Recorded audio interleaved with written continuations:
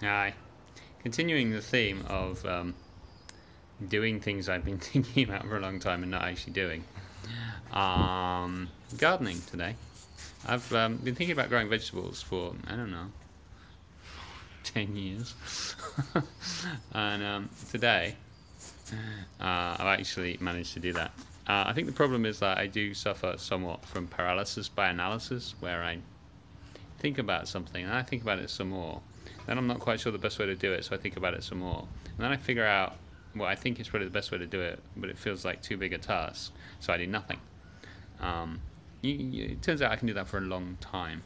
So anyway, I've actually so I'm working on baby steps this year. Like, just do something small, anything small. Doing something is better than doing nothing. So I hope. So anyway, I've had a couple of containers lying around the house. These are both from the play space. I went to the garden centre, bought some mud. Light's not very good. Bought some mud, and I guess it's soil and a couple of other things the internet said I needed. And we've planted some seeds, me and Boo, and he's here, been helping me. And I guess we'll see how that goes.